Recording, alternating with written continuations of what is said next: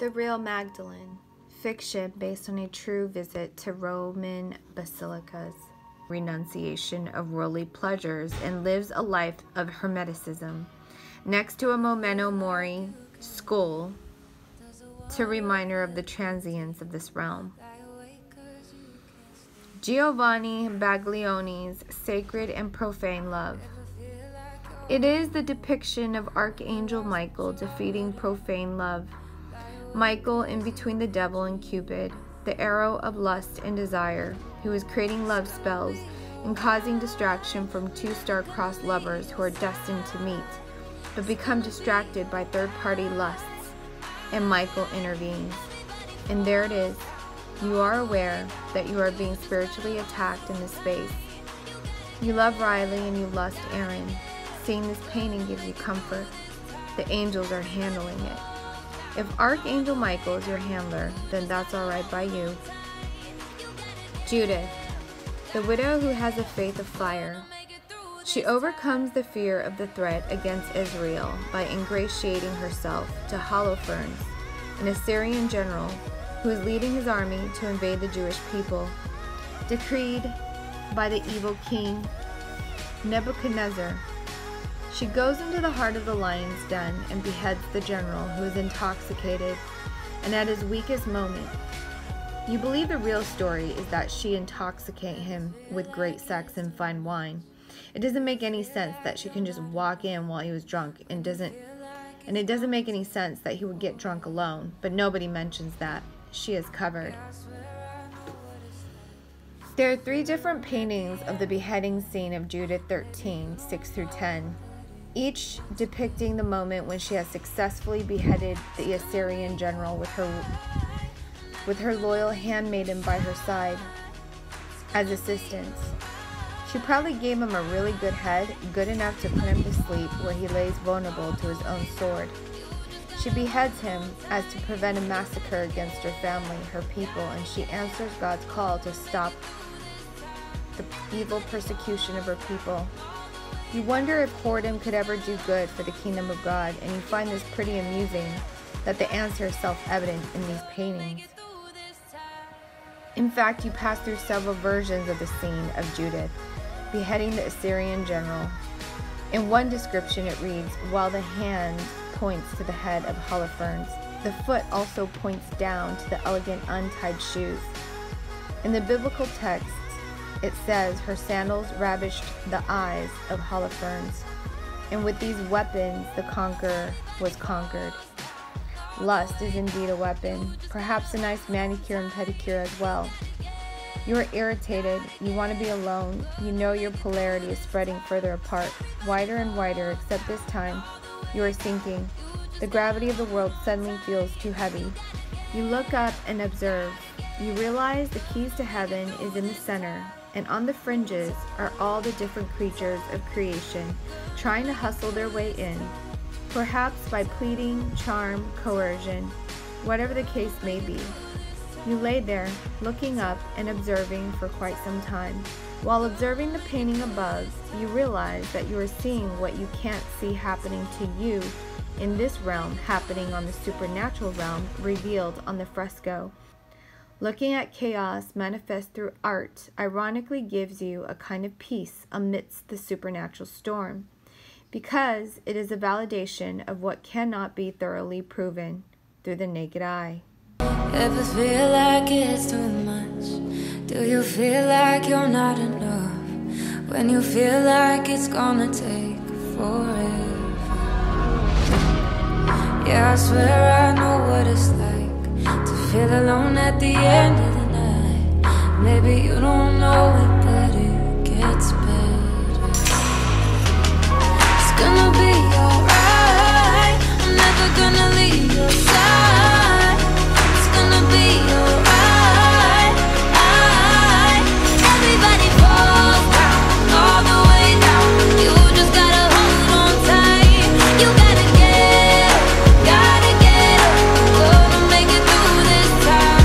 Everybody falls down, all the way down. You just gotta hold on tight. You gotta get up,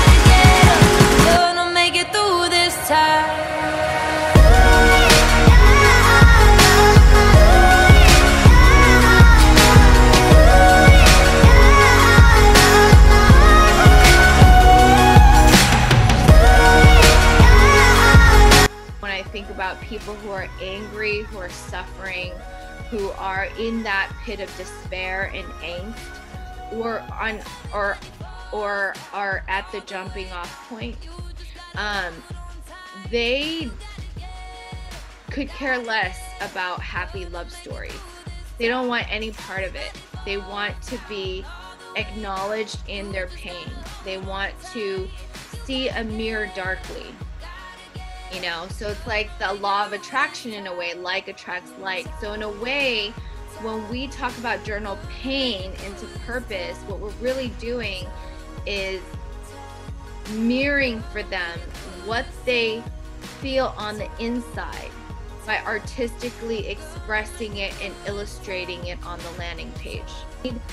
Someone who hasn't been too close to be able to build that bridge from normal speak into our insiders jargon, right? Like shadow work, journal artism, yin yang, artist inspired journaling. Like these are just things that we could probably simplify. I like that either. I'm sorry, man. Just I kind of like that. I kind of like that.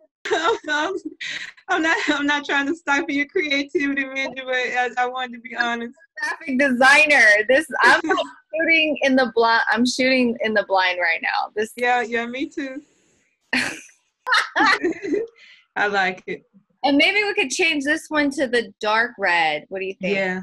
Production company, we produce intimate and interactive artist showcases. Wow, this is way better than my first. I like it. That bring audience and artists together through spoken word, open mic nights, readings, and concert performances.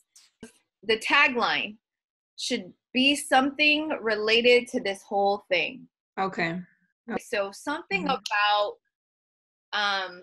to transform tragedy, we first embrace it, or something like that. Okay, I like that. I like that. And white with a pop of red. Is it this or that? So I think once we get a little bit further, we'll be able to really then plug and play in terms of like making graphic cards, making infographics, like doing an ebook or putting together a quick this or that or a header for a video. It'll all be really easy once we all are like consistent in, oh, I need to talk about this, but I'm talking about that at this channel, so I'm going to tweak it slightly. You do not have to suffer in silence anymore. The difference between into fiction and inside of fiction, I think it's inside. Inside fiction. Yeah. So what's the difference? The difference is you're actually telling the truth inside fiction. A little too deep, but like, it's okay. My mind. Okay, the first fruit is the power to produce everlasting life from the book of life. The last fruit is the power to know good and evil acts from divine matter. You'll see how the latter fruit, the power to know good and evil, causes dissociation for the one who has obtained the newfound power of judgment without the fortitude of love to wield its power. Then Lucifer reasoned, if God's love for his creation is good, then love and the power to create more love is greater than knowledge, knowing what is good and evil. And so it would be wise to first bite from the fruit of life. I've kind of lived through that where I just threw kind of my religion away, and I think that's when I truly became a Christian. What I felt like at the time was God's love. I didn't want to do anything. I didn't want to go anywhere. I almost didn't want to be here anymore, and I didn't care who was going to suffer because I wasn't here anymore. So I do feel like that part of my life was evil, even though I wasn't doing anything to anybody else. It was just evil because it was absent of God's love.